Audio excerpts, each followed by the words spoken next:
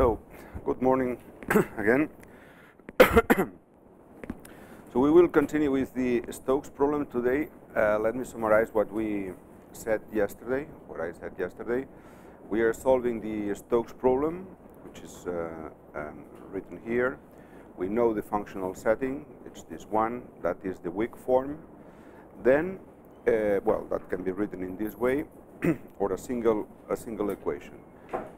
We also saw that it is possible to pose the problem in the space of divergence-free functions. In that case, the problem corresponds to the minimization of this functional, okay? In the space of divergence-free functions J. By the way, yesterday I didn't mention, do you know how is this derivative called? I mean, the derivative of a functional. You see, what we do is we fix u, and we take an arbitrary v, multiply v by epsilon, so but b is fixed, arbitrary but fixed, and then we take the derivative with respect to epsilon. So it's a sort of directional derivative in the direction of v, right? How is it called? How do you call it? It's a direct derivative, but that has a name. In the case of functionals, that has a name. No, it's the other one. It's the other one. It's the so-called Gateau derivative. That is the weak one. The Fréchet derivative is the strong one, okay? But that is the weak one. That is the Gateau derivative, okay? That's the Gateau derivative. That's the name, but the idea is very simple. If you take the derivative of that function with respect to epsilon, and that's 0, that's going to be a f of at u will have a critical point that happens to be a minimum because of this condition. Okay, then we moved, instead of minimizing in the space of divergence-free functions, we can impose the minimization, or excuse me, the restriction through a Lagrange multiplier. That has the important property that gives us the interpretation of the pressure as the Lagrange multiplier to impose the incompressibility constraint, okay? Then we consider penalty methods. We will see that they are useful for the theory, as we will see in a few minutes. And penalty methods are basically of two types. Either you take functional f, either you take that functional, and you directly penalize that. So you penalize the constraint, so you add a very large number multiplying the constraint, or you perturb the Lagrangian, as we will see in a minute. So the so-called penalize, it's not really a Lagrangian. Sometimes it's called Lagrangian, but it's not a Lagrangian. It's the original functional, the original one, f, penalized, or adding the constraint, penalized by a large number. It's a penalty method, okay? It's a penalty method. The variational equations are these, and the differential equations, the Euler-Lagrange equations, if you want, are these. So the pressure in this case is 1 over epsilon divergence of epsilon. Of u, excuse me, divergence of u. Okay, so we stopped here yesterday. There is another possibility which is similar but not equal. So that has to be understood, and that is very useful. It turns out, we didn't see that. I didn't want to pay much attention, but it turns out that if you consider that Lagrangian, so the original functional, enlarged with the restriction, through a Lagrange multiplier, that Lagrangian is not definite. It's not definite. So it is very easy. I didn't want to do that. I'll do it now. But of course, I mean, the equations that optimize that Lagrangian are the original Stokes equations. So AUV minus B of PV equal L of B, and B of QU equals 0. But I said, if you remember, I said, it turns out that the solution is not a minimum, but a saddle point. Okay? I said it's a minimum in U and a maximum in P. I said that. But I didn't check that. Why I didn't check that? I'll do that now.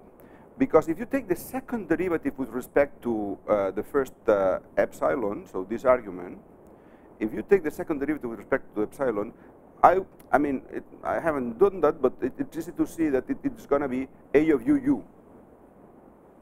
Okay, A of UU, which is positive. So, in fact, we have a minimum with respect to epsilon. We really have a minimum with respect to epsilon. But what about, excuse me, a minimum with respect to U? Okay, the velocity has a minimum in the solution. But what about the pressure? The pressure, I mean, it is from here it's easy to see that that function is linear with pressure. If we take second derivatives, that's going to be 0. So we have, I told you, we have a saddle point problem, but we haven't checked that yet. So you know that in saddle points you have a minimum in one direction and a maximum in the other one, right? So that's the situation, okay? So that would be a minimum in U, and I said it's a maximum in P. But it turns out that the Lagrangian is not definite. So in fact, we don't have a second derivative positive, excuse me, a second derivative negative in the P direction, but we have a second derivative that is 0 in the P direction.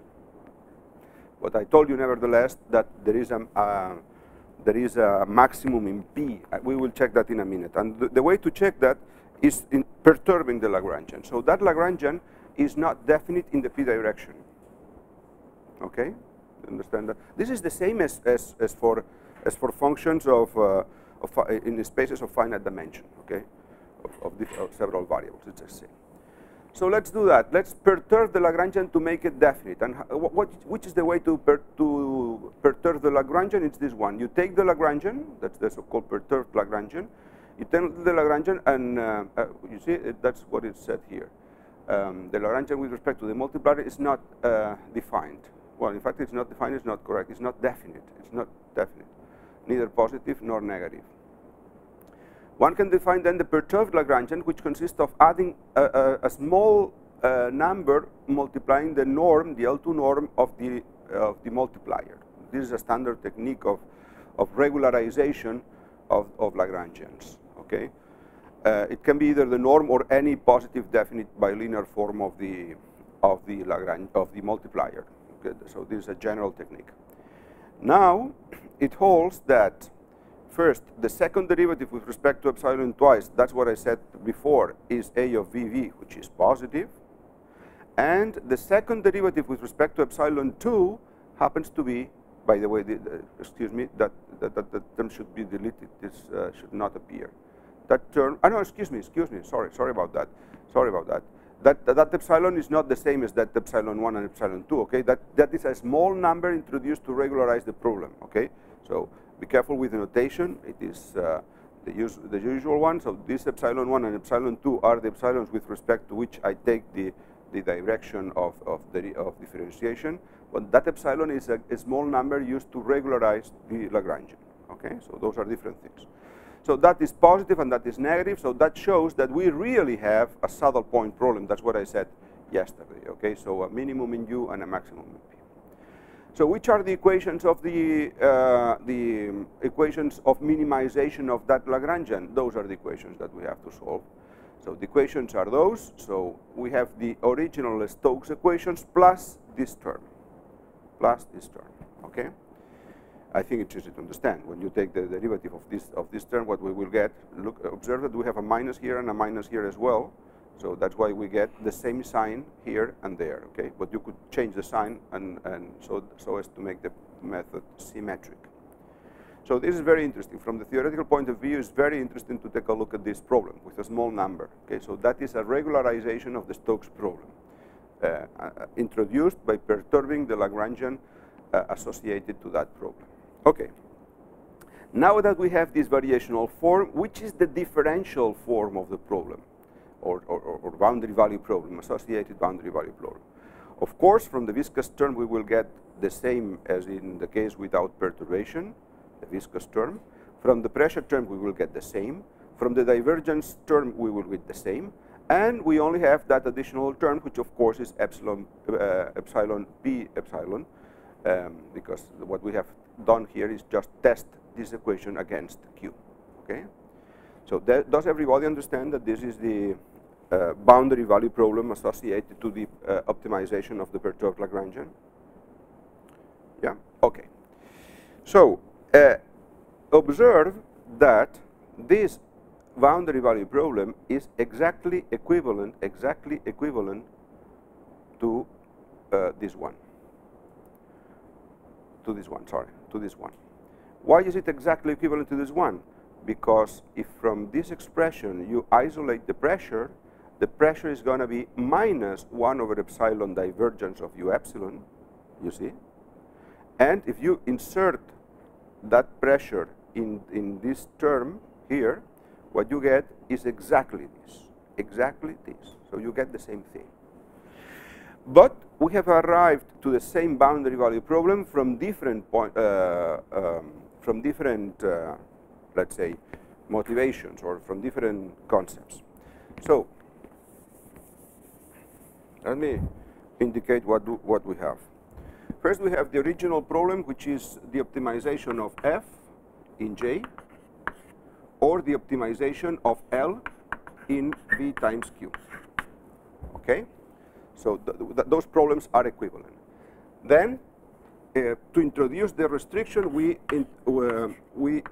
stated the optimization of L1 epsilon. I think I called that L1 epsilon, which is the penalized Lagrangian. Yes, L1 epsilon, or that is the penalization of this method. So the restriction is introduced through penalization, and here we regularize this Lagrangian and we optimize L2 epsilon. Okay, so of course these problems are equivalent. Okay, these problems are equivalent. Then from this optimization, we get a set of a boundary value problem, let's say, or let's say a variational form, the variational form penalized 1, and here we get the variational form penalized 2, penalized. And then we obtain the boundary value problem penalized 1 and the boundary value problem penalized 2. Okay, the boundary value problem has 2. So, which are these problems? So, the boundary value problem penalized, this is the variational form, this is the variational form 2, is 1, this is the variational form 2, this is the boundary value problem 2, and previously we had the variational form, this is the variational form, that one is the variational form epsilon 1, and this is the boundary value penalized epsilon 1. Okay, that's the situation. This is the situation, and that is important. Above all, from the theoretical point of view, as we will see in a minute. So these two boundary value problems we have seen that are equivalent. Okay, are equivalent, and in principle, these two are equivalent as well. These two at the continuous level are equivalent as well. However, we will see that when we approximate numerically the problem, these two problems will be different. Why? Because going from here to here makes use of the fact that point-wise, the pressure is minus 1 over epsilon divergence of u epsilon. However, when solving that using finite elements, so this will happen also in case 1. In case 1, the pressure is going to be always minus 1 over epsilon divergence of u epsilon. However, in case of the bilinear form 2, when solving this problem, the pressure will not be point-wise 1 over epsilon divergence of u epsilon. Okay? Why not? Because it will be equal to this only in a weak sense when tested against Q. Okay, when tested against Q. Good. Some remarks. One is interesting because this is a useful trick that you can use in the applications. It turns out that if we take Q constant in that expression, in this expression, if we take a constant Q, what we get is this integral of epsilon integral of over omega of p plus the integral of the divergence of u epsilon equal to what? Since using Gauss theorem, that's going to be the integral over the boundary of the normal component of u epsilon, and this is 0, that will be exactly 0. So no matter how small epsilon is, the integral of the pressure is going to be 0. So the mean of the pressure is 0 using this method. You see, the mean of the pressure is 0. Therefore, you don't need to prescribe or to define the pressure up to a constant, because that constant is defined by the condition that the mean pressure has to be 0. You understand? So you don't have to define pressures up to constants anymore. The space for pressures is this one, is the space of functions which are in L2 with 0 mean. And that space happens to be isomorphic to this one, as it is trivially seen. What is the interesting thing? The interesting thing is that sometimes, what do you do in practice? In practice, what you have to do in a Stokes problem, or even in a Navier-Stokes problem, when you have Dirichlet boundary conditions everywhere, is to prescribe the pressure at a point. Why? Because pressures are defined up to a constant. Okay, so you take a point and you prescribe the pressure there. However, it is sometimes not, let's say, sometimes you may have problems. That's the first point. And other times it's not nice to look at the mesh, which is the point where you want to prescribe the pressure to be 0, because that's, of course, an artificial value, a completely artificial value. Okay. So what is sometimes convenient? Sometimes, even if you don't need that at all, if you don't need that, it is interesting to introduce that term, this one, with epsilon very small. It doesn't help. You're not playing with penalization. You introduce that term just to make sure that the mean of the pressure is 0. It's a very useful trick. That's the remark I made. At the differential level, both the penalized and the perturbed Lagrangians lead to the same boundary value problem. That's what I said before. Okay, that is obvious. And the second remark is something that I said already yesterday, is that in elasticity, this makes full sense, because epsilon is not a fictitious number that has to be very small, so that 1 over epsilon is very large. But in elasticity, 1 over epsilon is the so-called bulk modulus, okay, in elasticity, which is the Young's modulus divided by y minus twice the Poisson coefficient. So in incompressible elasticity, the Poisson coefficient is 0.5. So this is 0, and this is infinity. So epsilon should be 0. Okay, but you may take a value of the Poisson coefficient 0.49 or 4999 or whatever, and you are close to the incompressible limit, but not yet there. Okay, so that's the third remark. Which are the objectives of this chapter? So first, theoretical. We will see. I will not prove probably the results, although the sketch of the proof is there. The existence and uniqueness results for velocity and pressure, which are very illustrative. It's not only a theoretical exercise. Then the convergence of the regularized velocity and the regularized pressure to the exact velocity and pressure as epsilon goes to 0. Yeah. Repeat a comment that you made on use of pressure prescription, penalizing that is what always lead to better computations. Can you repeat those comments that you mentioned? Yes. You mean that one? Yes. I said that in practice, you have to prescribe the pressure at a point. Imagine you have a domain, and you have a mesh that discretizes that domain. Okay. So since the pressure is defined up to a constant, sometimes you have to pick a point to prescribe that constant. So in the code, what do? You take the point, for example, the first point, whatever, because it's just completely fictitious. You have to fix the pressure. Okay, so it's completely fictitious, and depending on the mesh, you don't know where that point is, so you have no idea.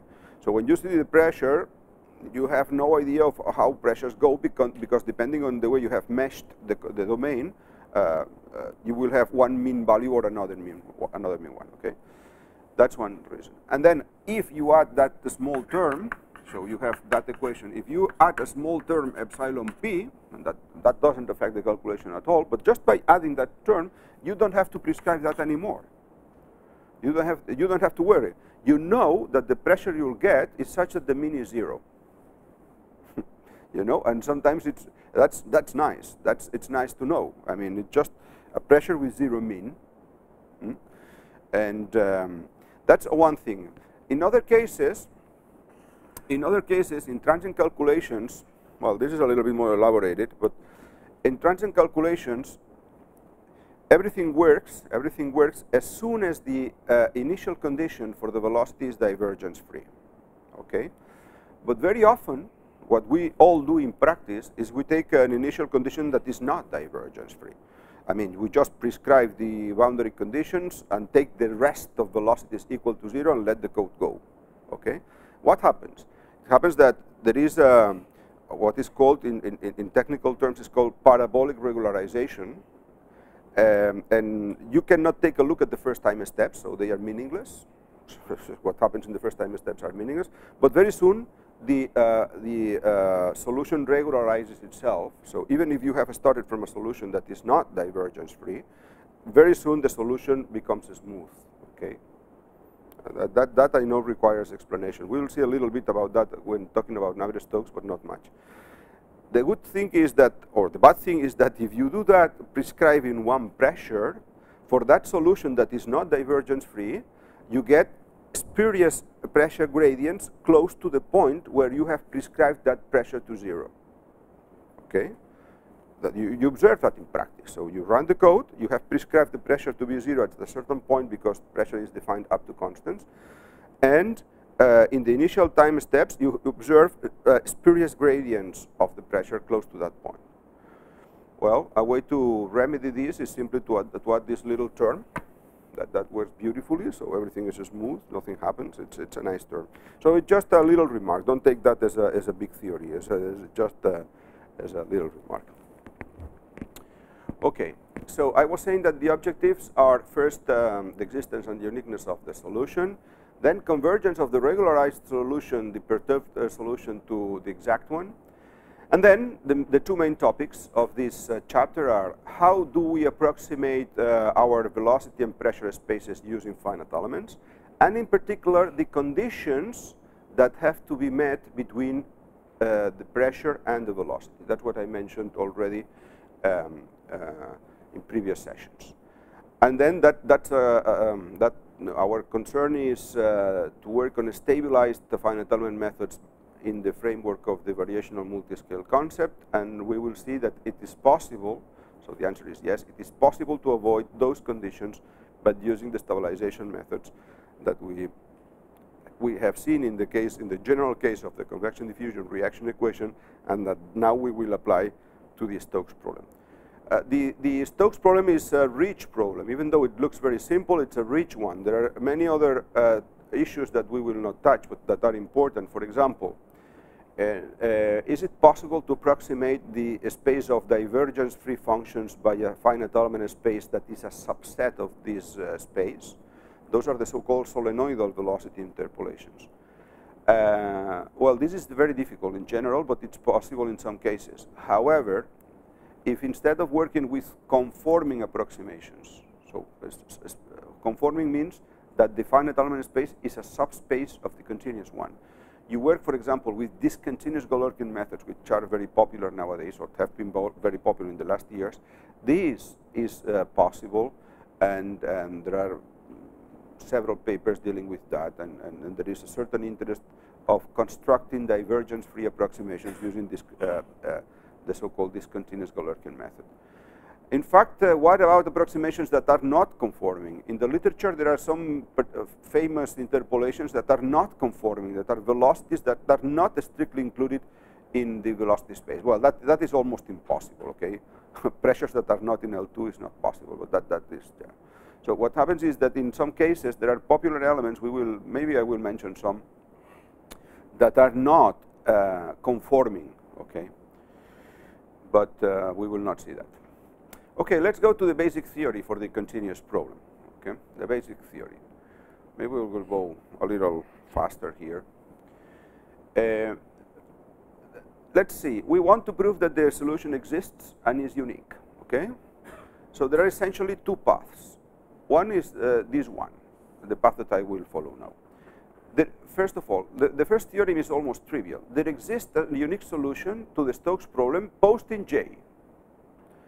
What is J? Remember, J is H1 with the divergence-free condition. So the space of functions in H1 that are divergence-free.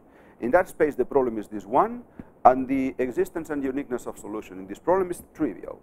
Why? Because it's just Lax-Milgram's lemma, which you probably know. And Lax-Milgram's lemma, by the way, is well, it's just associated to the fact that it is coercive. Okay.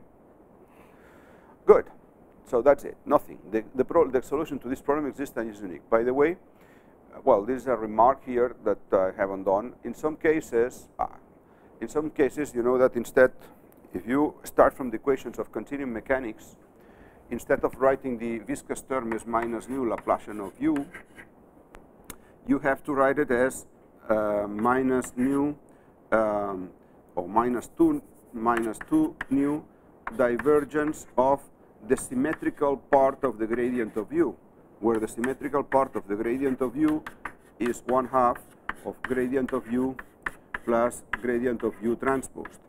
Okay, that is what in elasticity is called the strain rain tensor, the deformation tensor, and in fluid mechanics is called the strain rate tensor. Okay, epsilon of u.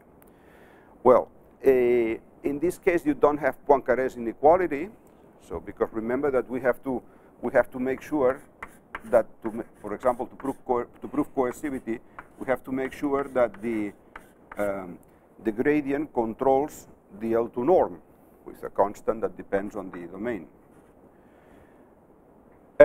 When you use this expression, the symmetrical gradient, you have to make sure that the symmetrical gradient controls also the L2 norm. Okay, so this is Poincaré-Friedrichs. We remember this is Poincaré-Friedrichs. Well, this happens to be true as well. This is called Korn's inequality. It's not Poincaré-Friedrichs, but Korn's. So that's just a remark. If instead of using the bilinear formula that we have been using so far, we use this one. By the way, there is a 2 missing here. If we use this one, then instead of Poincaré-Friedrichs, we have to use Korn's inequality. Anyway. Okay, now that means that there exists, that gives us the existence of velocities. What about the existence of pressure? Well, it's not difficult at all. First of all, we have to rely on that result that you know, Helmholtz decomposition, which states the following. Given a vector field, which is L2, there exists a unique decomposition into that vector field into a part that is divergence-free and a part that is the gradient of a scalar function.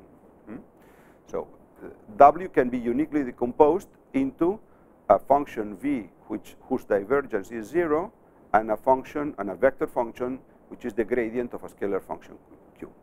So if W is in L2, that function V has to be such that the divergence is in L2. It's going to be 0, but it has to be in L2. So the space of functions whose divergence is in L2 is called H-dip. Okay, H-dip is the space of functions whose divergence is in L2. So it's much larger than H1. Okay, it's much larger than H1 because imposing that the divergence is in L2 is much less than imposing that the whole gradient is in L2. Okay, good. So that condition has that velocity, that vector field has divergence equal to 0, and the normal component on the boundary is 0. And that other field has to be such that the gradient of Q has to be in L2. Therefore, Q has to be in H1.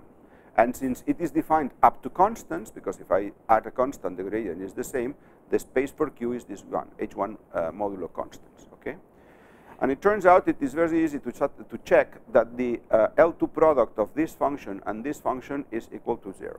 It is immediately checked because this one is divergence free. Okay, this is Helmholtz decomposition. It's very easy. In physics, it has a lot of applications. It is said that every vector field can be split into a solenoidal part and the gradient of a scalar function. Do you know how are gradient fields called in physics? Well, maybe in physics and also in mathematics sometimes. So vector fields that are the gradient of a scalar function, how are they called? So vector fields that are divergence free are called solenoidal. This is in mathematics it's also used, but above all in physics. And vector fields that are the gradient of a function are called, which is the terminology used, are called potential fields. Okay, potential field. A potential field is just a vector field that is the gradient of a function. They are irrotational because the curl is 0, so you can call them either potential or irrotational fields. Okay, in simply connected domains, of course. Okay, that's the proof, but the proof is very simple. The orthogonality is trivial, and then the uniqueness is trivial, and then the way it can be found is just by assuming that the solution exists and constructing it explicitly is a trivial proof. Okay, as we know Helmholtz decomposition, we could prove, although we need a little bit of functional analysis, we could prove this result. If, look at this result. Suppose that we have a linear, a form, that is a form, n, that goes from our space V to the set of real numbers. That is linear, so it's a linear form, and continuous, so it is bounded. Continuity in infinite dimensions is equivalent to boundedness. Suppose that there exists a linear form, continuous and unbounded, linear and bounded, such that it is 0. That form is 0 for all vectors in J. Remember, J is the space of divergence-free vectors. Then there exists a scalar such that n can be written in this way. This is not a trivial result, although it might seem trivial. So it says that if the kernel of n, if the kernel of n is J, then n has this form. Okay, that's what it says. So it's a way to all forms n such that the kernel is J can be written in this way. Of course, for that n, the kernel is J, because J is made of functions that have divergence 0. So recall that n is defined everywhere, okay, in the whole space V, but restricted to J, it's 0, so n has to be of this form. This theorem is not trivial. It's based, in fact, the proof is 2 lines, but the first line is what is really difficult. There is a representation theorem, so you have to know a little about functional analysis. I don't know how much you know, but it's not exactly a Riesz representation. It's a version of Riesz representation theorem. So you know what Riesz representation theorem is. So it's a version of Riesz representation theorem that allows, it's in Banach spaces, not Riesz representation is in Hilbert spaces. So that is a representation theorem, in fact, in Banach spaces. Riesz representation theorem allows you to define, to show you that, allows to guarantee that n of b can be written as the duality between b and a certain vector field w. That is a duality, not really an L2 product. That's why it's in Banach spaces, not in Hilbert spaces. And then you have to use the Helmholtz decomposition for w. So you have to use this result, this Helmholtz decomposition for w, for that element that appears in that representation theorem. But now that we have this result that is not trivial, that allows us to guarantee that the solution to the Stokes problem is unique, not only in velocities, but also in pressure. Why? Because we just have to define a certain form n, which is given by this expression. Once you have u, that we know that u exists because of the first theorem, we know that u exists, then we can define n in this way. It happens that n of v is equal to 0 for v's in J. We know that, because for v's in J, u that belongs to J solves the problem A of u v equals L of v. So for v's in J, n is 0. Okay, we know that. And then we just have to use that representation theorem to guarantee that there exists P, which is in L2, such that this n is equal to P divergence of V. And that's it. Okay? Because now you move that to the left-hand side and this to the right-hand side, and you're done. We get the existence of the pressure. Okay, so that's one way. Okay? In fact, that way is not what is I think most interesting. There is another proof that I prefer. This one is perfect, okay? But there is another one that for us is maybe more interesting, which is the line that is explained here. Is this theorem. In fact, it's general, but we will talk about the velocity and pressure. Suppose that V is the velocity space and Q is the pressure space, and A is the viscous form, which we assume is continuous and coercive, okay? Continuous and coercive. And we have another bilinear form B, which is defined in the product space pressure velocity, which is continuous and satisfies the IMSUB condition. Because, you know, here, in the previous proof, everything relies on the fact that we are working in H1 and L2, so that the velocity is in H1 and the pressure is in L2, okay, and the Helmholtz decomposition is in those spaces, okay. However, now we are working in abstract. We're working for any space of pressures Q and any space of velocities V. So now we have to guarantee that that IMSUB condition holds. That's the same IMSUB condition that we found when we first saw the Stokes problem, okay? If that holds, and N and then L, the bilinear form, the right-hand side is also continuous, then there exists a unique solution to this problem, okay? So this is a proof that I consider preferable because it makes explicit the condition that Q and V have to satisfy. Of course, in the previous method, that condition is also hidden. Why? Why it doesn't show up? It doesn't show up because it automatically holds for Q equal L2 and V equal H1. And that was proved by a lady called Lysenskaya. I'll go back to that later, okay? So that, that result states existence and uniqueness of that mixed problem, okay? The proof, I think, is very illustrative. Here is only a sketch of the proof, okay? Only a sketch of the proof. How is that proved? So I will not do the details because that would take half an hour. It's not difficult, but it's very illustrative, I think. The first thing is that we consider the regularized problem. You know, the problem that comes from the perturbed Lagrangian. That's why I have talked about that. We consider that regularized problem. For that regularized problem, the directly Lax-Milgram guarantees that there exists a solution for all epsilon. Why? Because the bilinear form associated to this problem is coercive. You see that? Do you all see that the problem is coercive? Why? Because when we take the test function equal to the unknown and consider the global, the sum of these two equations, when we take the test function equal to the unknown for velocity and pressure, these two terms will cancel. But here we will have that term that is coercive and that one that it is obviously coercive as well. Why is it coercive? Because it's just epsilon norm of p squared. Of course it's positive, okay? Of course the coercivity constant is epsilon, and when epsilon goes to 0, coercivity is lost, obviously, okay? However, for epsilon fixed and positive, we have existence and uniqueness directly by Lax-Milgram's theorem. Now, once we have existence and uniqueness, we can obtain a bound for both the norm of u epsilon in V, in H1, and the norm of p epsilon in Q. That can be used, those can be shown to be bounded independently of the epsilon. Independently of the epsilon. So first, the bound for u is trivial, because that's what we obtained in the previous sessions for the Stokes problem alone. The bound for u is trivial, because when we take V equal to u, this is 0 because, or this is positive because of this, it's not 0, but it's positive, and we immediately get a bound in terms of the right-hand side.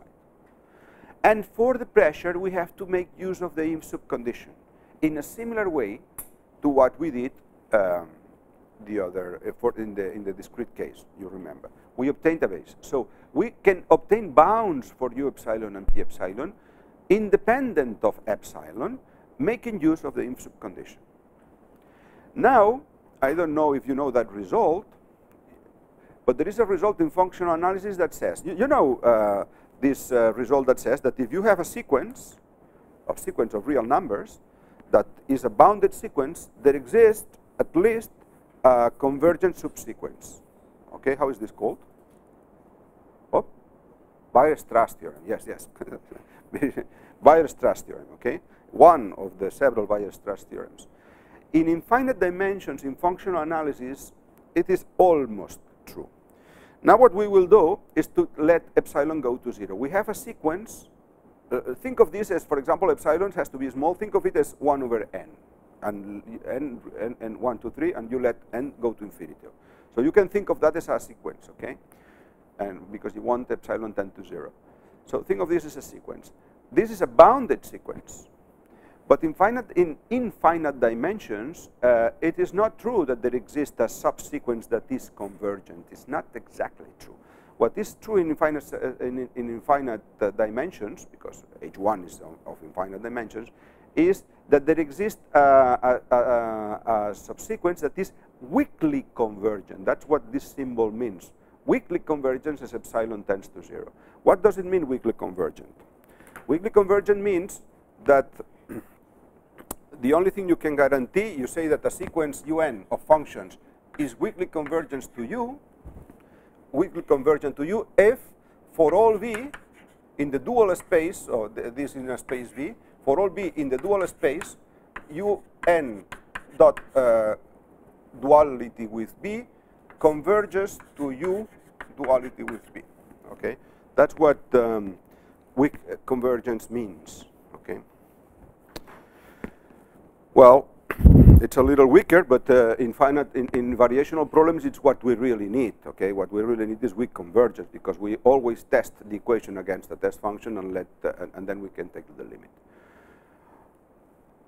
Even if it is only a weak limit, it turns out, it can be checked, that that limit is the solution to the problem, because in fact, as I said, what we really need is only, so we can take the limit as epsilon goes to 0, and that u star and p star, even though in principle, then it happens to converge strongly, but in principle, convergence is only weak, then that is enough to guarantee that the u star and p star, the limit is the solution to the problem with epsilon equal to 0. So that allows us to guarantee that the problem has a solution.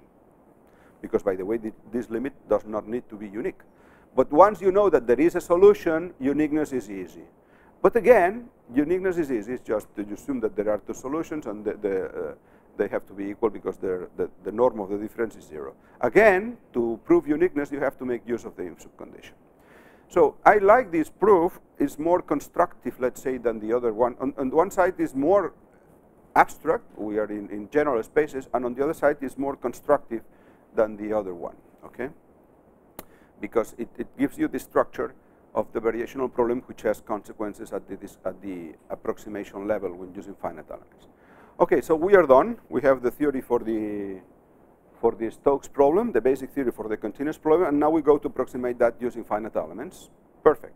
We know all what we need to know for the continuous problem.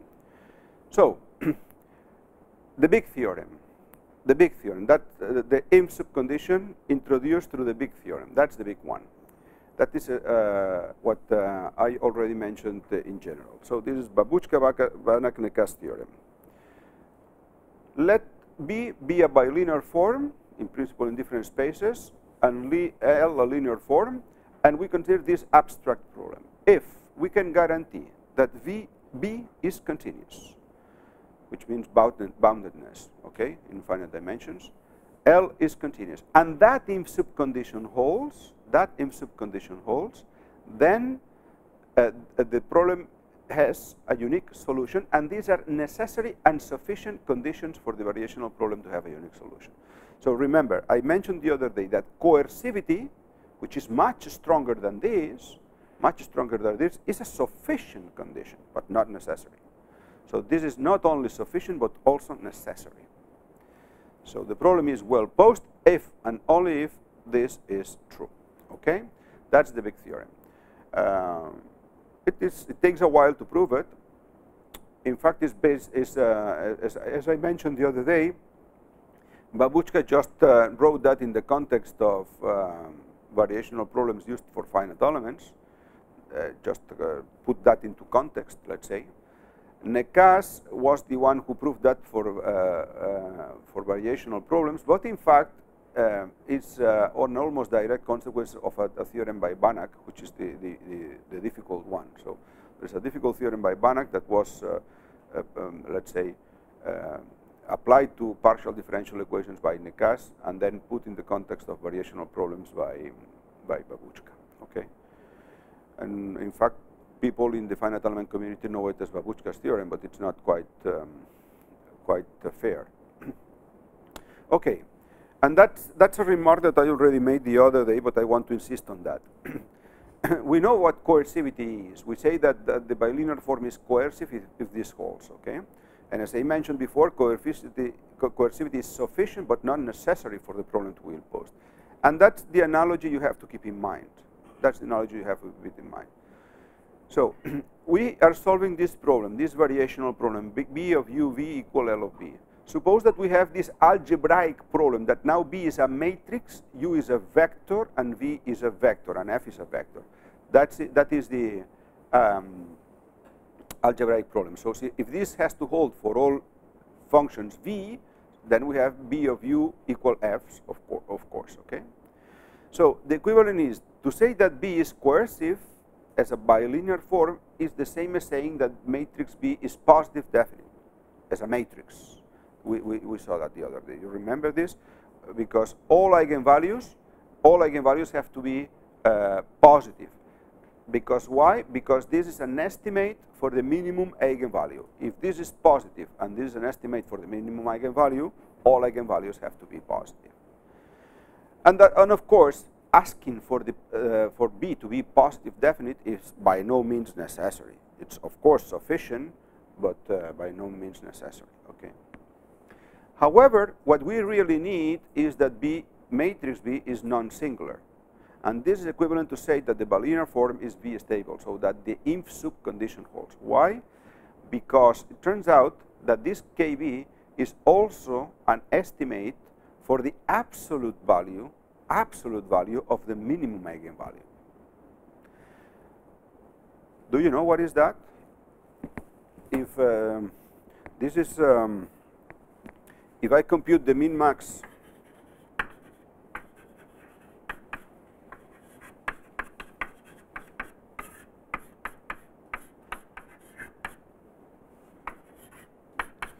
to know that this is an estimate,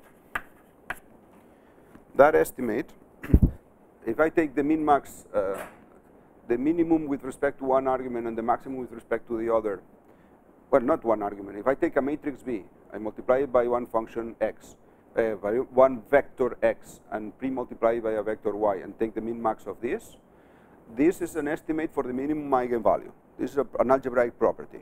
Does anybody know how is this called? Not the property, but this. What?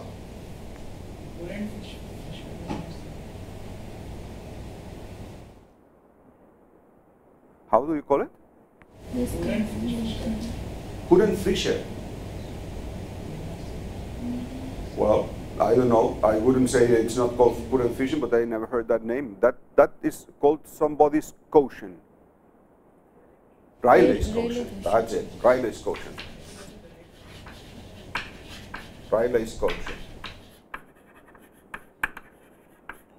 Okay, which is an estimate for the minimum eigenvalue and absolute value.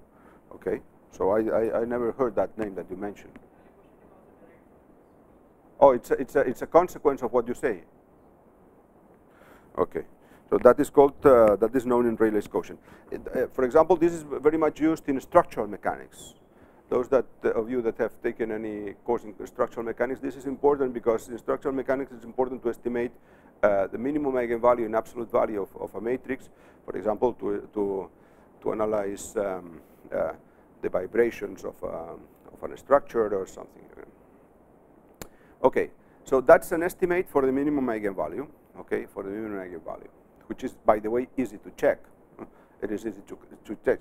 If you assume that B diagonalizes, it's an easy exercise to check that that is an estimate for the absolute value of the minimum eigenvalue, assuming that B diagonalizes. Okay, so that inf sub condition is not that strange. It's just asking that B is invertible, so to speak. Let's say, in some sense, that B is invertible. So it's exactly what we need. Okay, it's exactly what we need. Why the condition that we have met before? This is a condition that we have met before in the case of the Stokes problem. That condition in the literature is known as Ladyshenskaya-Babuchka-Breczi condition. Okay, first, in the Stokes problem that we are analyzing now, our bilinear form is this one. Okay, that's the bilinear form that we have in the case of the Stokes problem. Okay, so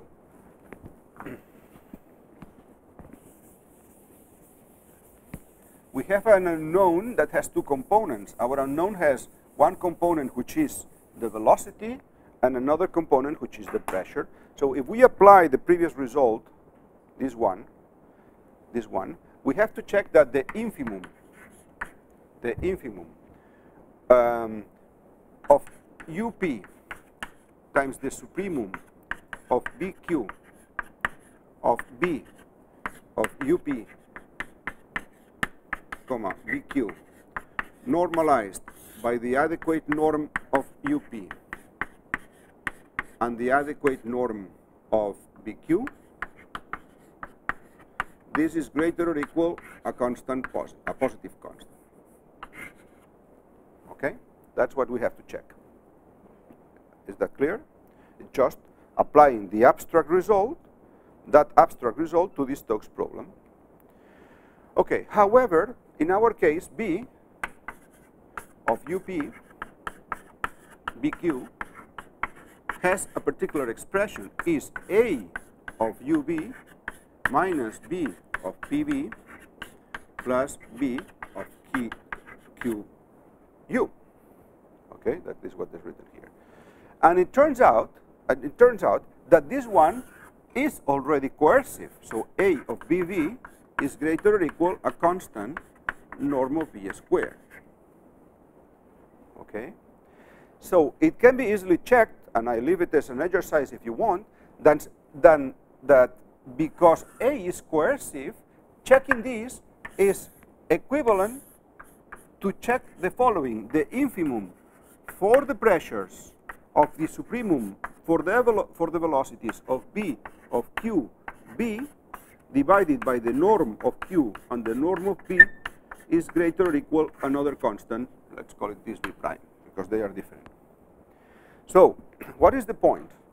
The point is that the abstract condition that we have seen before, this one, when you apply it to the Stokes case in which the bilinear form has this expression, and A is already coercive, happens to be equivalent to this expression, not between the unknown spaces, but only between the pressure and velocity space.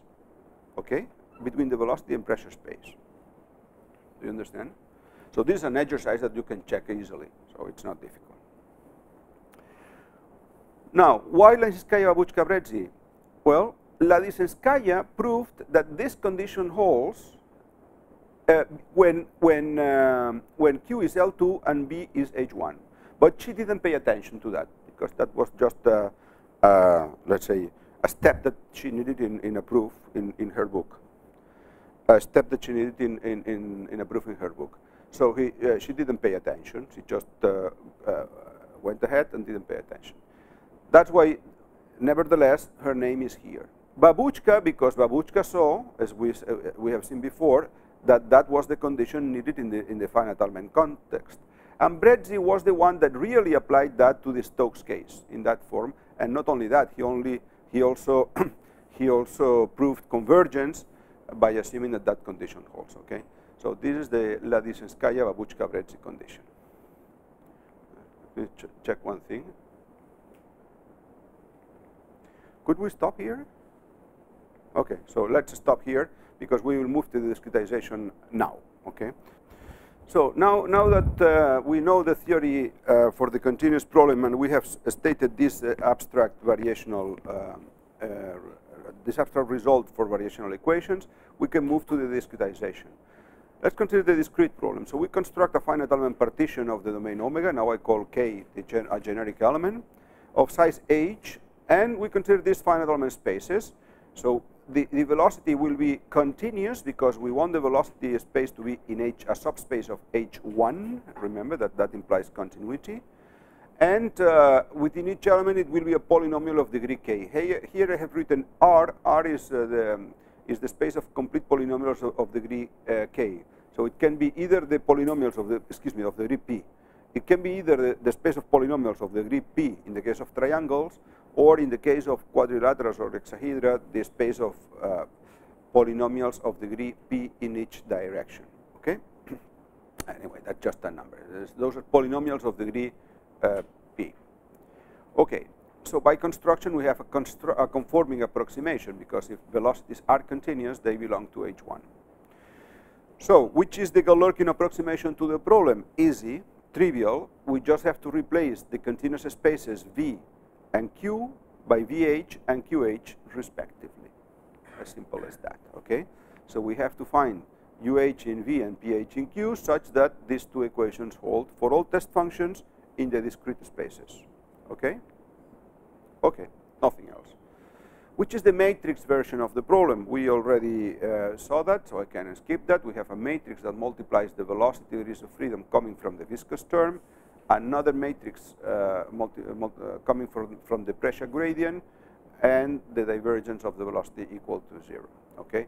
And the components of these matrices are written here. And in principle, as in the Stokes, as we did previously, I have used the subscript U to denote the velocity shape functions and the subscript P to denote the pressure shape functions. So in principle, they could be different. Stability, okay, that's already also what we saw the other day. How do we get the stability? Well, for the velocity, it's very easy. We take the test function equal to the unknown, and likewise for the pressure, and we get this. We use the coercivity of A, and we get this. A of UU is greater or equal the coercivity constant times the norm of U squared. This is equal to the right-hand side because B of PU is 0. The right-hand side is continuous, and therefore we get a bound for the velocity in terms of the norm of the right-hand side and the coercivity constant. You remember that? That's the same that we did. Any question? What about the pressure?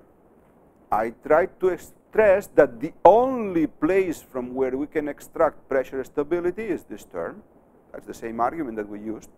So that is equal to the right-hand side minus the viscous term, which we know is bounded by the norm of L times the norm of B, plus the norm of A times the norm of U, which is bounded here, and L divided by KL, and times the norm of B. So we know that this is a constant. This is bounded, okay? This is bounded. So this is bounded by a constant times the norm of B. But if from here we have to extract pressure stability, the only way is this one. It's the only way. So given a pressure, any pressure, I have to be able to find the velocity. I have to be able to find that velocity such that from this term I can bound the norm of the pressure. It's the only possibility. So it's a sort of inverse continuity. So I have to be able to find that. If not, I'm lost. Okay? If not, I'm lost. And that means that is equivalent to say that the minimum for all pressures of the supremum for all velocities satisfies that condition just by dividing by B and by Q. Of course, if this holds, I'm done because I use this expression, and I will have that the norm of P is bounded by this constant divided by KB. Okay, that because the norm of V will cancel. My objective here is that you understand that that condition is very natural. It's not a mystery, and sometimes it's thought like a mystery. It's something very natural. What is the main problem? What is the main problem? I said before that Ladiseskaya proved that in the case in which Q is L2 and V is H1, and she didn't pay attention. What is the real problem? That is true in the continuous case, but not true in the discrete one. If coercivity, if the bilinear form is coercive, coercivity is inherited by the discrete problem if we use a conforming approximation, by the way. Why? Well, it's not difficult to understand, I guess. Suppose that we have a bilinear form that is coercive.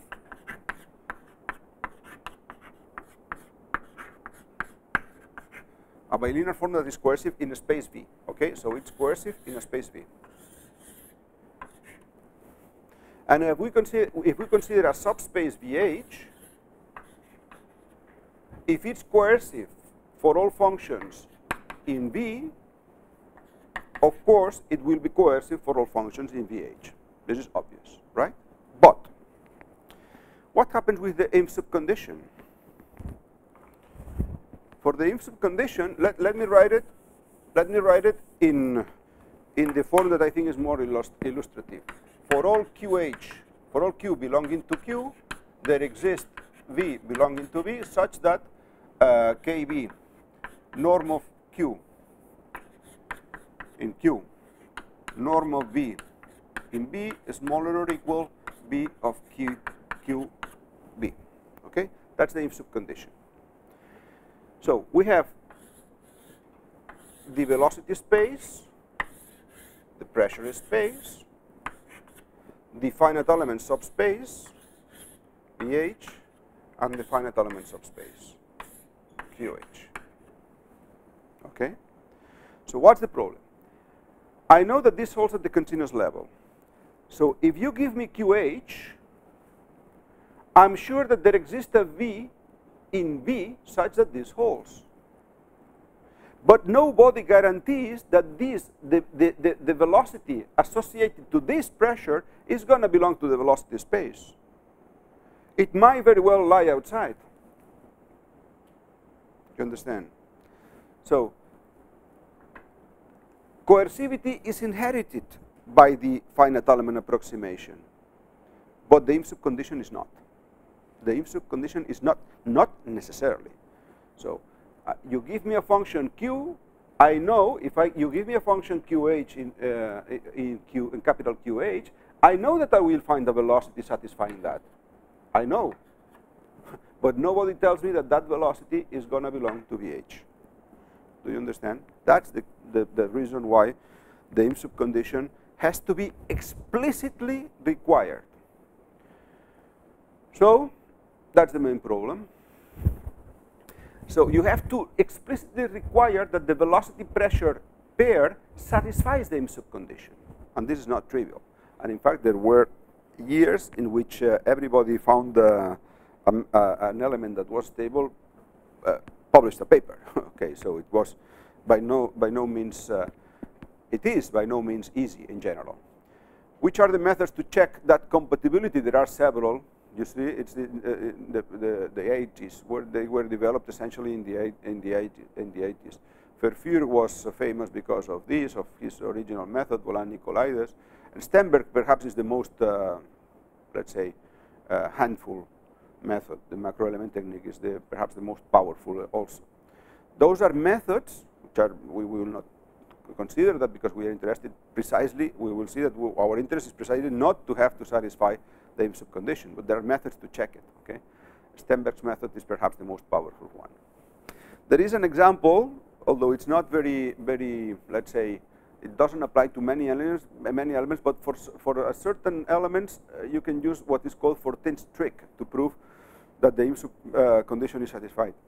And the Fortin's trick is the following: if you are able to construct an operator that goes from V to VH, okay, an operator such that when for B, the divergence of, or if you want, the integral of QH times the divergence of B minus that operator, think of it as a projection, is equal to 0, well, and that operator is continuous, then the pair satisfies the if subcondition, and the proof is trivial.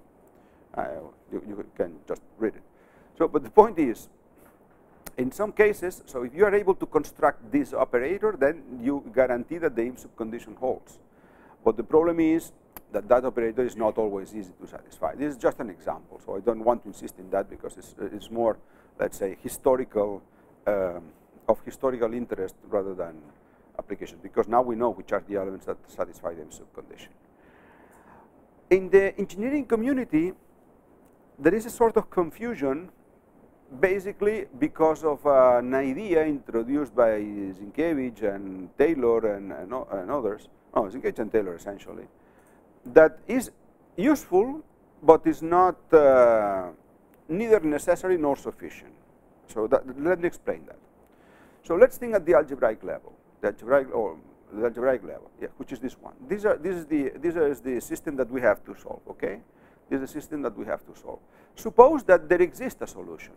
Okay, suppose that there exists a solution. If there exists a solution, U has to be like that. If the solution exists, U has to have this expression. It's F plus minus the gradient of the pressure, and then the inverse of matrix K. Okay, that's the notation introduced here. So you move this to the right-hand side and K minus 1. Okay.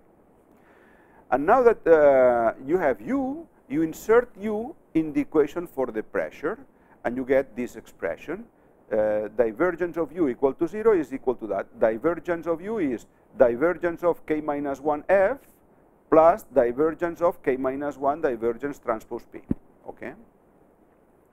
Okay. So this is the, when you do that in a system, in general, in a system of this type, when you obtain the equation for P in this way, does anybody know how is it called, this matrix? How is this matrix called? The matrix of the, let's say, Lagrange multiplier. In optimization, it's exactly the same. The matrix of the Lagrange multiplier, when you condense, is the word that is used. U is called the primal variable and P the Lagrange multiplier. When you eliminate U and write the equation for the Lagrange multiplier, do you know how this matrix is called? It appears in other situations as well, in domain decomposition, for example. It's called the Schur complement matrix. Okay, have you heard of this name? It's called the Schur. Anyway, that's irrelevant. Okay, that's irrelevant. That's the Schur. Anyway, that doesn't matter. What is the point? The point now is that if that has a solution, look, suppose that we are assuming that system has a solution. So which must be the rank of this matrix? The rank of this matrix has to be the number of pressure unknowns, okay? Because we want this system to have a unique solution. So the rank of this matrix has to be the number of pressure unknowns. On the other hand, for a matrix with this structure, the rank of this matrix is smaller or equal the rank of K minus 1. Because if you pre and post multiply by a matrix, you can never increase the rank of K, or K minus 1. The K and K minus 1 have the same rank, of course. And which is the rank of K? If we want the system to be solvable for the velocity, has to be the number of degrees of freedom of velocity. Okay, so it's very simple.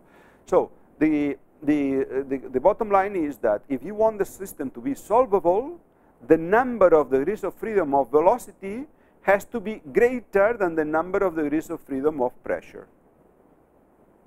So the argument by Zienkiewicz and Taylor and others was, if I can find a partition, well, they didn't call it in this term, they talked about the so-called patch test, but if you find a partition of the domain in which it is possible to obtain the number of velocity degrees of freedom smaller than the number of pressure degrees of freedom, then the method will not work.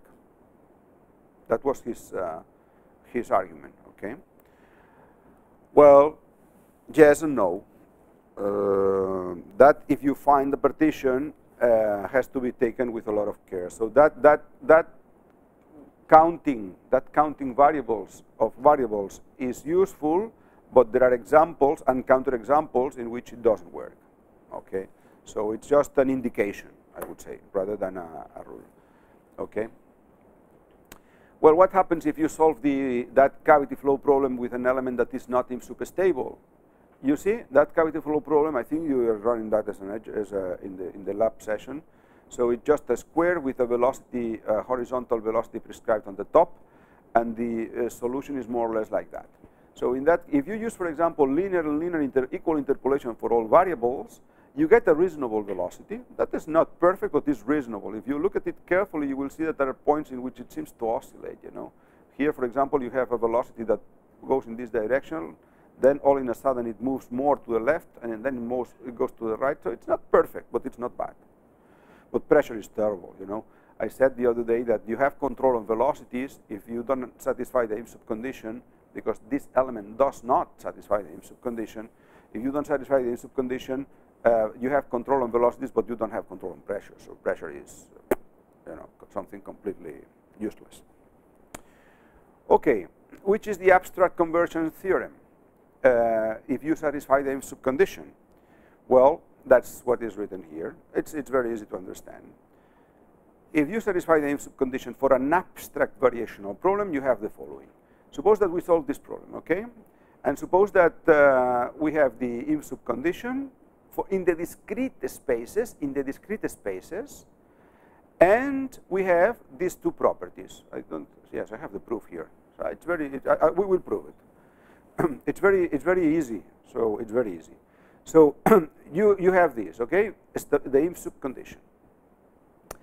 And then you have this consistency estimate, which says that it's not exact consistency, it's just approximate consistency, which says that the bilinear form of u minus uh dot comma bh is bounded by a function that goes to 0 as h goes to 0 sorry, as h goes to 0 times the norm of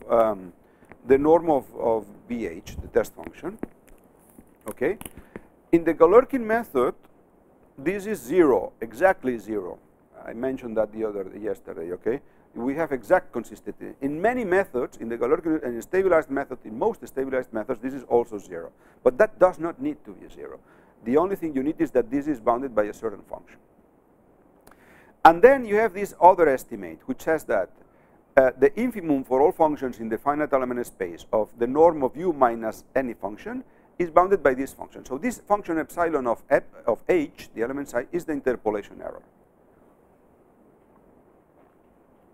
So you see that the interpolation error does not depend on the method. The interpolation error depends only on the finite element space that you choose. So if you manage to prove that the error between u minus uh, so the exact solution and the approximate solution, behaves as this interpolation error, you are optimal. You cannot expect more than that, because this is the error that comes from the interpolation theory. Okay, and that's what this theorem guarantees. If the if sub condition holds and you have a consistency error of the same form as the interpolation error, then the error of the method is this one. Okay, this is a very general result. In a sense, it's the equivalent to Lax theorem. Do you know Lax theorem of ordinary differential equations? That says that if you have a method that is stable and consistent, it is convergent. You know, that's Lax theorem. So that's the equivalent. If you have a method that is stable and consistent, it is convergent. Okay, but it's very easy to prove. We will see that in a minute. Let's prove it. First, we do the following. We will use the coercivity. We use the coercivity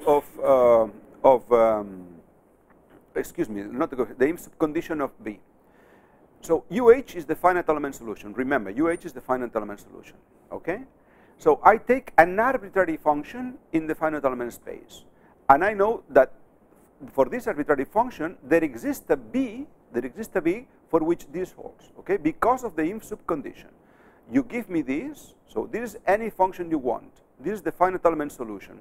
For this function, which belongs to the finite element space, for this function that belongs to the finite element space, I can choose B such that this is true. Okay? So far, so good. Now, once I have this, I add and subtract U. You see, if I add these two terms, U cancels. U cancels. So that would cancel with this. You see? Very easy. Very easy. Everything is easy. And I have used the fact that B is linear, of course. Now, I use the continuity of B because B is continuous. So this is bounded by the norm of B times the norm of this term and the norm of this one. Plus what? And now I use the consistency error. U minus UH is not maybe necessarily 0, but is bounded by the error function times the norm of BH. Good? So what you see now? You see now that this cancels. B cancels here, B cancels here, and B cancels here. So we don't have that function that exists anymore. V cancels. We have it on the left-hand side and on the right-hand side. And now we have to use the triangle inequality. We have U minus UH, that's what I want to estimate, is bounded by U minus U hat H, any function, plus U hat H minus UH. So this is U minus U hat H, plus U hat minus UH, but I have just got a bound for that. This is NB divided by KB, you see, NB divided by KB, times this norm, plus a constant, that constant C divided by KB, times the error function. And that I'm done. I am done because this is just the error function, and I know that this behaves also, this and this. You see that these two terms are equal. This term is equal to this one.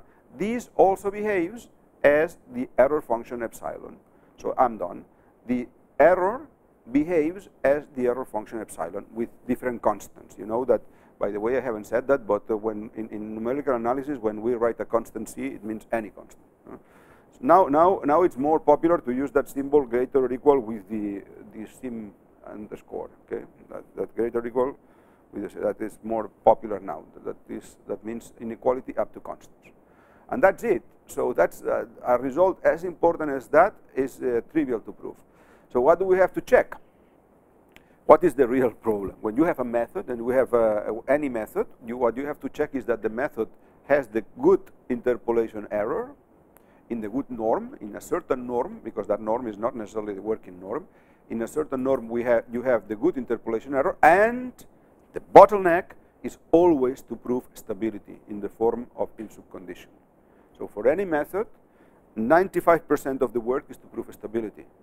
I mean, when you look at the paper and you see theorem 1, theorem 2, theorem 3, theorem 4, 90% of the theorems are trivial, or the idea is very simple, okay? There is only one theorem that really matters, the stability theorem, okay, the stability theorem. So you can fill 40 pages of a paper, but maybe only the 3 pages devoted to stability are the real important ones, okay? Okay, let's apply that to the Stokes problem. It's straightforward. In the Stokes problem, the unknown is velocity and pressure. The unknown is velocity and pressure. The working space is this one, so be careful with the notation because we have called that so far V, and for the Stokes problem is the product of space VH times QH. The bilinear form is this one. We have exact consistency, that's what I was saying before, we have exact consistency, and we have the in-sub condition, and therefore we will have, by the way, and we also have our interpolation estimate. That's our interpolation estimate that I already mentioned. So we have our spaces are h1 for velocity, L2 for pressure, and therefore the error in h1 is h to the power of k and the k plus 1 semi-norm. I could replace that by the semi-norm, not by the whole norm. And for the pressure, which belongs to L2, sorry about that, that should be L plus 1 here. So h to the power of L plus 1, h to the L plus 1, where L is the interpolation order for the pressure, okay? So that's what it is. That is the interpolation function for that is again L plus 1. That is the interpolation error for the Stokes problem. So we have, maybe the only thing that is important to stress is that we have, in the error function, we have a term that comes from the interpolation error of the velocity and another one that comes from the interpolation of the pressure, and they are coupled. They always go together, so you cannot split the error of velocity and the error of pressure in general for the Stokes problem. Okay, and here I have something that I mentioned that can be done in the Stokes case and also for the Poisson problem, which is moving from an estimate in h1, because our norm for the velocity is h1, okay? We can obtain a norm in L2, which is one order higher, okay? So I mentioned that in the Poisson case, or in fact in the convection diffusion equation, and we have that here for the Stokes problem, so it is also true.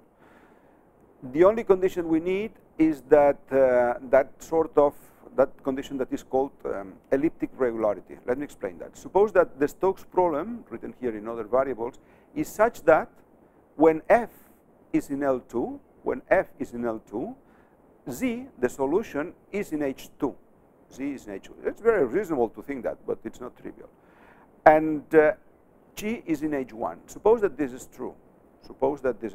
Then it happens that the error in the solution, in the velocity in L2 is one order of h higher than the error in H1, which was epsilon. Okay, remember that that function, the error function epsilon of h, was the error in H1 for the velocity and L2 for the pressure. So in L2 you gain 1 power of h, which is what corresponds to interpolation error.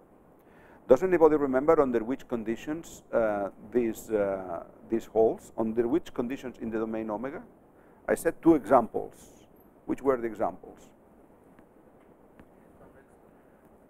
A little more. Convex is not enough. Convex polygon, exactly, a convex polygon, or C2, exactly. So that regular enough. In particular, sufficient conditions are convex polygon or C2 boundary.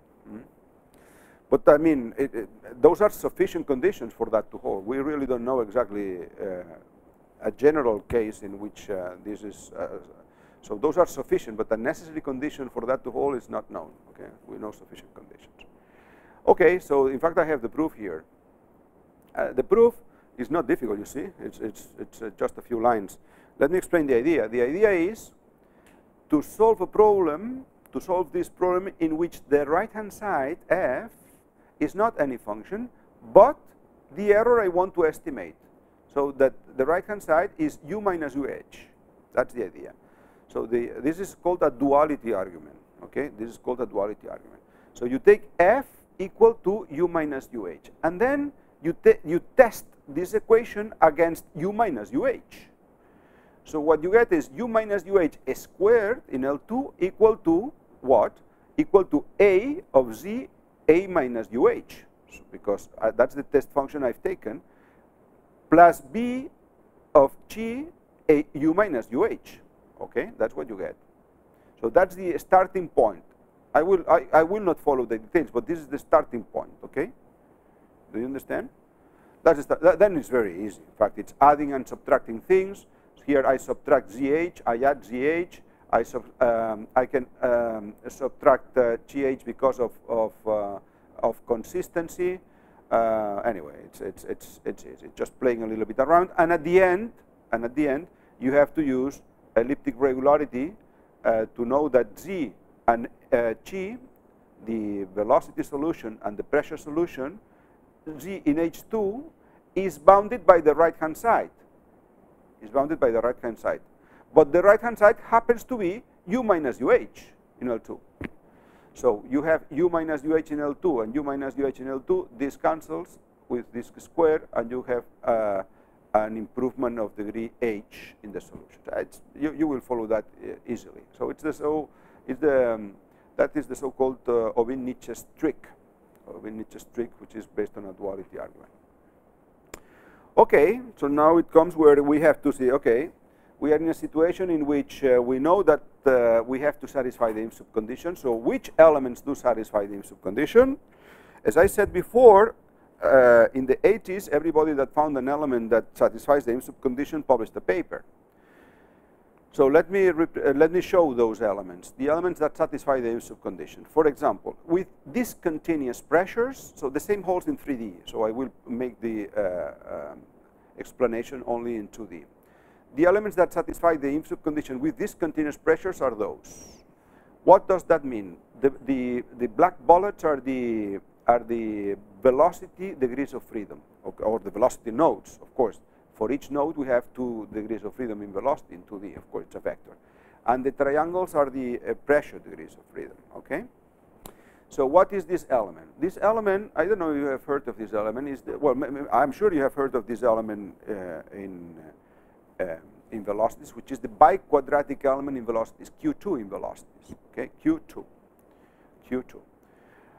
It is possible to have a complete second-order polynomial removing the central node, okay, which is this element here, which is called Q2 minus. Has anybody seen that element?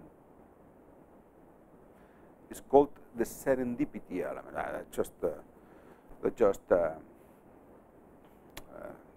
General culture. The serendipity element. So that's not important. And in this case, pressures are piecewise constant, and in this case, pressure are piecewise linear, but discontinuous, you know. So this is meant to represent linear pressure. So that is why it is given by 3 values. 3 pressure values define uniquely a linear pressure, which does not need to be continuous between elements. So that's why we need to we can put the degrees of freedom in the interior of the element. Okay. So that element is the so-called Q2P1, meaning that we have a biquadratic interpolation for velocity and linear interpolation for pressures, not bilinear, but linear. And here we have this serendipity interpolation for velocities and piecewise constant for pressures. In the case of triangles, here we have a quadratic interpolation for velocities and piecewise constant pressures. And here we have a quadratic interpolation for velocities and enriched with a bubble function, and piecewise linear pressures discontinuous, like in this case. Okay, so these four elements are M-sub stable. Does anybody have any question about the interpolation of velocity and pressure in these elements? And here is the simplest element, which is bilinear in velocities and piecewise constant pressure. And the bad thing is that this element does not satisfy the M-sub condition. So it's a very peculiar element because does not satisfy the M-sub condition only if meshes are regular. It's a strange element. So if you have a complicated mesh, it works. But if the mesh is too structured, too simple, then it doesn't work. Why it doesn't work? Because it has a spurious mode, it said. That's not the topic of this course, but it has a pressure that is not zero, but whose discrete gradient is zero. It's the so-called checkboard mode. Anyway, I cannot go into the details, but this element, the message is, this element almost always works, except if the mesh is too structured. It was an element that gave a lot of let's say, attention about 20 or 25 years ago. What about continuous pressures? For continuous pressures, we have three clear elements, which are those written here. So in this case, we have that now I have written I have drawn the pressure degrees of freedom with that circle, that big circle, empty circle. So we can use biquadratic velocities and bilinear pressures. You see, the order of the pressure interpolation is one less than the order of the velocity interpolation in all cases. So these are biquadratic velocities and bilinear pressures. That works. And you have the same, the analog in the triangular case. You have quadratic velocities and linear pressures. That elements also work. Those two elements are called Taylor-Hood elements. And that is the element that I mentioned the other day. That is the element that I mentioned, the so-called mini element, which is an element that works. For velocities, we have a linear interpolation enriched with a bubble. You remember that? And for pressures, you only have a linear interpolation for pressures. So that is the simplest element that satisfies the M-sub condition. So in the other slide, we had elements with discontinuous pressures, and in this slide, we have elements with continuous pressures. Why are pressures continuous? Because I've taken the degrees of freedom at the nodes, and the nodes are shared by the neighboring elements, and therefore pressure is continuous, as we said. I will skip that. This is something that I left here, I wouldn't say by mistake, but it's the three-field approximation to the Stokes problem, and we will stop here. Okay. That's it. This afternoon we will talk about the approximation of the optimization problems.